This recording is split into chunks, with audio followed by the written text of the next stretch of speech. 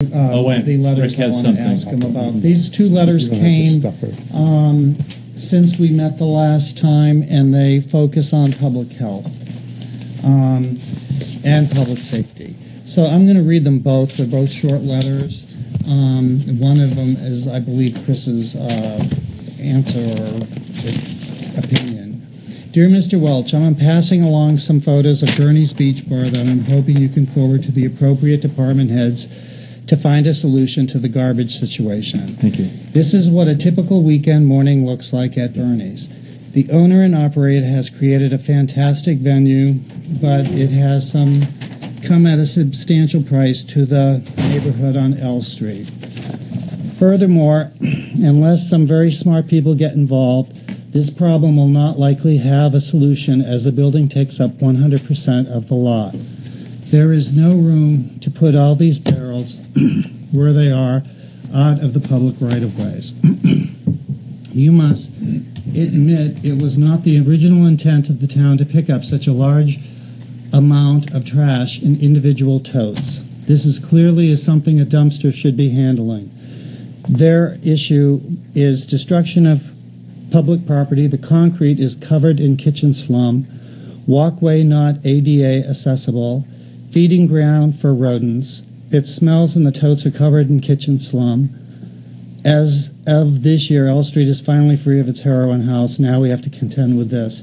At the very least, they should be required to bag everything, clean the barrels, clean the sidewalk, get a screen door going into the kitchen from the sidewalk, or they're going to get rodents walking in. Then the next letter is, Fred, when I first visited Bernie's last summer, the decision was made to limit him to 27 containers of both types. In the photos, I count 16 to 17 containers. Per the planning board approval, he was to keep the containers beside the back of the structure. Later, last summer, due to a concern raised by Nabutter, we met on site, fire codes and PW, and we agreed that he could keep the containers below the structure. Al stated that his staff would move them in and out prior to and after unloading.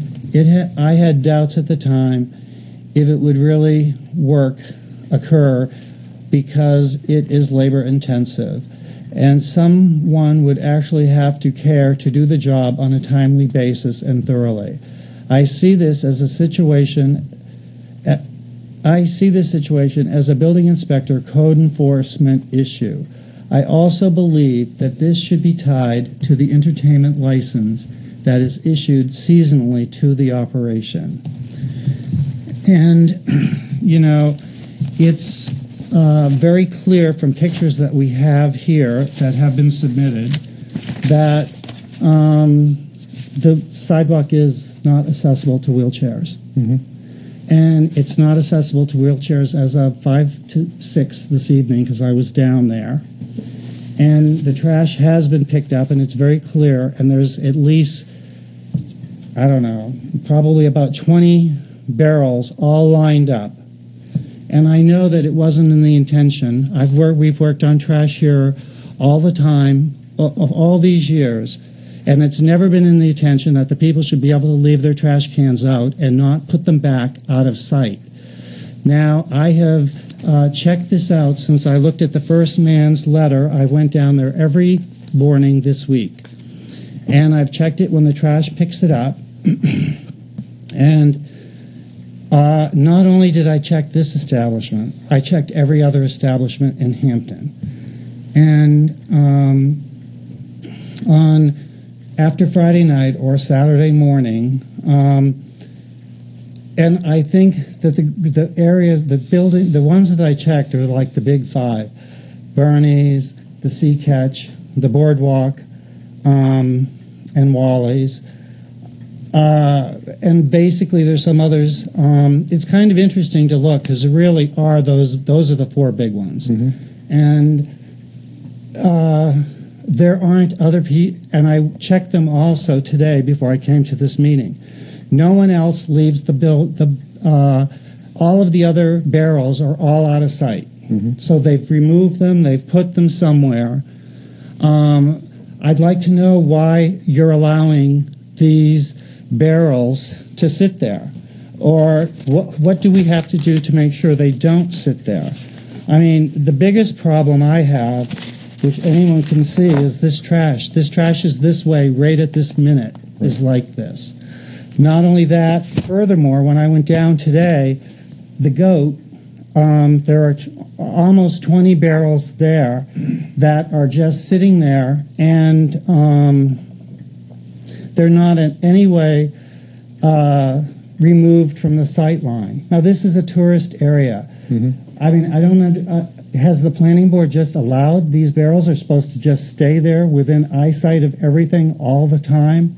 Or are they supposed to put their barrels somewhere where they're not supposed to be seen? I mean, that's a unique situation because there's no, like, back of the building, because the back of the building's on Ashworth Avenue. The front of the building's on another street.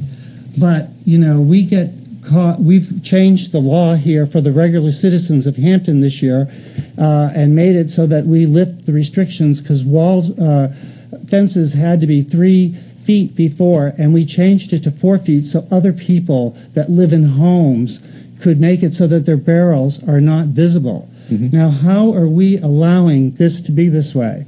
When we are appointed as one of the best boardwalks, or the best boardwalk that's in the United States, I guess, when you're walking down that boardwalk, you see this area.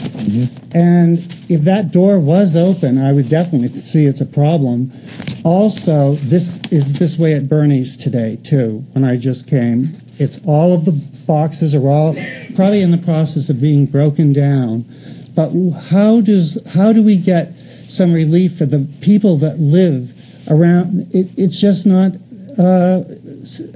it's not acceptable that these neighbors that live around here, and I could go on and on. I think the biggest thing I learned when I went down all these mornings is that everybody follows the rules. I have pictures. I have taken more than 100 pictures, and most of the pictures, I have good pictures. Someone like Christie's Pizza Place, they have a little barrel. They don't have one bit of trash on the ground. The trash that blows out of here fills up the garage of the motel that's across the street, where their balconies of their vintage hotel look down into these barrels. It's disgusting. I just don't understand how this could even be allowed. And if the town won't do anything about this, won't the state do something about this? It's obviously a health hazard. And so I'm saying if the town won't do anything, what else is going to be done? I was approached by people out there. They saw me taking the pictures. I took the pictures at a different time every day. I went at 5:15 one morning. I went at 6 o'clock another morning, and I went at 6:30 another morning. The swill that's on the sidewalks is excruciating when the garbage truck is there, because I was there when the garbage truck was there. The lady that's renting rooms across the street, if their doors were open, the smell is unbelievable. And there is vomit on the streets in front of some of these establishments. And you can see it. The pictures are here. They do not lie. One of the biggest problems I have is that the barrels are not even closed. And also, I suspect that the barrels are being moved between Bernie's and the Wally's. Because when I went down there Friday, there were many more barrels at Wally's. When I went down there today, Wally's was the star of the show this morning. It was clean and everything was perfect. But there weren't as many barrels that were there on Friday. So I just think there's a problem here. I don't think anyone's doing anything about it. I say, do we need code enforcement? Is that what it's going to take? As far as, there are a number of things here. As far as within my authority and jurisdiction, it was to determine the number of barrels, and yes, we work with businesses and residents alike that, the ordinance clearly states that all the refuse has to be in the containers. If it's not, yes, we do send Frank Swift, our foreman, by, or one of the other foremen to work with the individual property owners.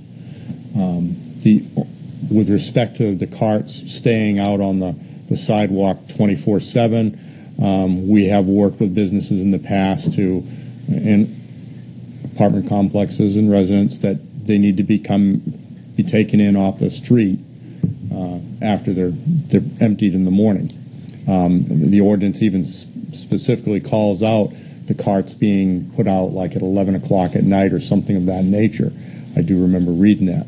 I have one instance where I actually had to go onto H Street and physically pick up all the carts because I couldn't get the property owner's attention. They've since only come back for half of those carts. That's the only incident that I'm aware of where we've actually physically taken back our carts. One of the issues is that with that respect of taking back some of the carts, this town gave each residence or dwelling 2 carts. So yes, they're the town property, I could take those back. But when it comes to a business that has bought 10 or 15, I'd have a hard time taking back which they physically have paid for. Well, why are the carts on the, why aren't they out of sight and in the back? The planning board called for them to be out of sight or stored not on the sidewalk. And as I stated, we've met with this particular property owner and agreed of another location to help meet a concern that the abutter directly behind had. So we've worked with the particular. Yeah, because the previous owner of this property, this is where there was a problem when Lebec Rouge owned it. The same exact area on this lot has always been a problem. And when properties get transferred and they become under a new owner, that problem shouldn't continue. But this problem is worse. And so why aren't those barrels where they're supposed to be? I see it as a health issue at this point. And it's a terrible health issue. And it's something, as a citizen of Hampton, I don't want to live in a town that allows this. It's terrible. And I would also say that another business that has 40 barrels, they wash the barrels. The barrels are completely clean. They're stored up there. They were stored this morning. After they were picked up, they were immediately put. They look like Christmas ornaments. They're stacked right the way they should be. The ones at Bernie's are stacked nicely right now, but they're still sitting on town sidewalk, probably about 4 inches. And there's no way a wheelchair can go down because the wheelchair would be teetering off on the side. I'd be afraid to do it. And also the other establishment that has those 40 barrels, their sidewalks and everything get washed down. And in my opinion, everyone that has a business down there should be washing their sidewalks, and maybe they wash theirs too. But anyone that goes out for a morning stroll and wants to walk through the vomit and the slime, it's just not acceptable to be a beach resort, and I just can't imagine. My heart goes out to that lady that has that motel. My only other suggestion would be that myself, the manager, maybe the code officer, please, we review the... Who is the code officer? Kevin Schultz. Yeah. And you can't tell me that the health department, the health that checks the restaurant, doesn't keep track of the fact that you can't get to their back door because it's so much trash is piled up there? I'd be guessing. I'd be presuming things outside of my jurisdiction. Well, I think we need to look at who we need to report this to, because it's obviously something that the town is not able to cope with. And I think that if we are going to be doing anything in the future, we need to make sure that we have some, invite other people in to talk about this, because I want to point out that everybody else seems to be doing exactly what they have promised to do and what's expected of them. Understood. Thank you. Thank you. Anything else? Chris? I'm all set. Thank you very much. Yep. Did you get a copy of these pictures, Chris? I did. I received the original email today. Last week. No, this is one that's one today. Christine, With the issues that went on this afternoon, I have to admit I didn't Yeah. get on to my computer. But yes, I'm sure they're there, or that the manager will make them ultimately available to me. thank you. That was Thank in the you. morning. All right, we're going to skip over the town manager's report.